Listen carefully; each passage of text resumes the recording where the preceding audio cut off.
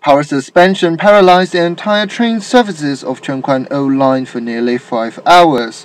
At 12:40, the high-voltage cable safety device tripped when a train went past Yaotong Station, and around 150 commuters were evacuated to the platform.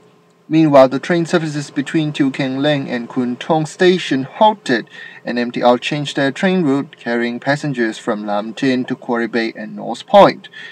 Shuttle buses were arranged, but however, due to traffic jam in Chengquan-O Tunnel, the problem has worsened.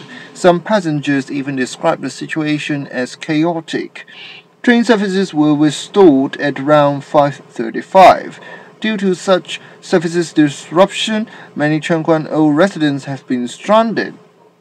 East Kowloon Chief Commander of Fire Services Department said they've received calls at 12:54 p.m. and arrived 3 minutes later with 12 fire trucks and 61 firemen.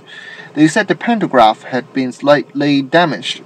The MTR spokesperson apologized for the inconvenience caused and said that the cause will be investigated right after the train services stopped at midnight, and the overhead cable was deviated from its original position as they discovered.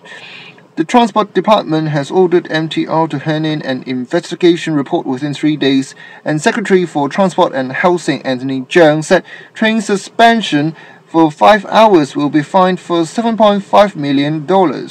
He criticized MTR caused inconvenience for passengers and said he hoped through concerted efforts the contingency measures can minimize that impact. Laurent, DHK News.